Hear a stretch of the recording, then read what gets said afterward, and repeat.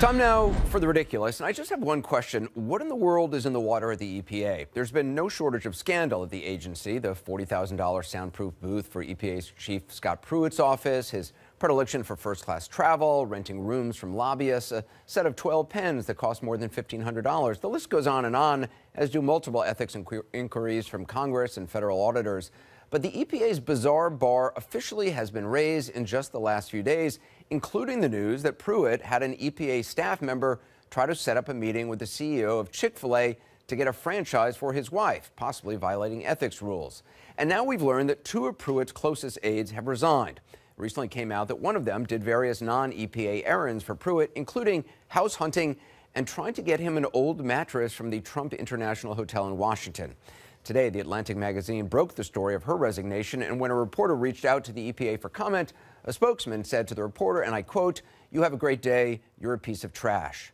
Which, of course, is absurd, but it's kind of nice to see the Environmental Protection Agency expressing interest in the general idea of littering, which is at least something sort of in their purview.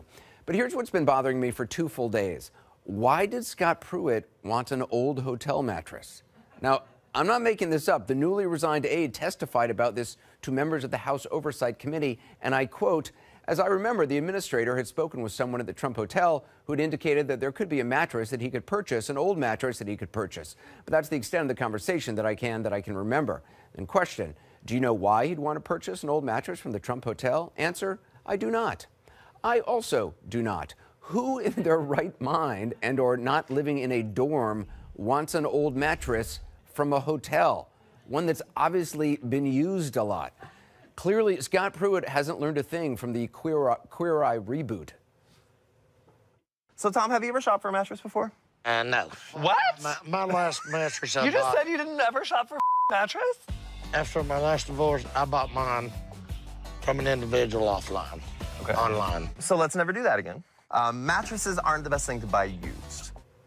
Seriously, I repeat, why would anyone want an old mattress, much less an old mattress from a hotel? Has Scott Pruitt not seen any of those blacklight investigations? For a while, you couldn't turn on television without seeing one of those. Even Gordon Ramsay did one, for goodness sake.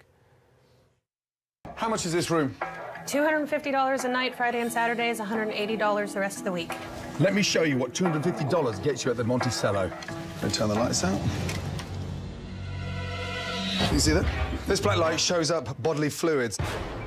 That's exactly what you're seeing. I wouldn't want to lay on that bed. Where do these mattresses come from, Philip? The house in Arizona. Your house? Yes. Wow. Those 2 holes there, that's cigarette holes. Uh-oh. Burns.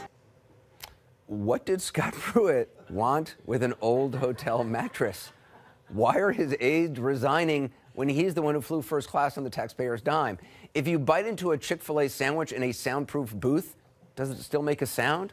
These are mysteries that may never be solved. For now, I guess we'll just have to sleep on it on The Ridiculous.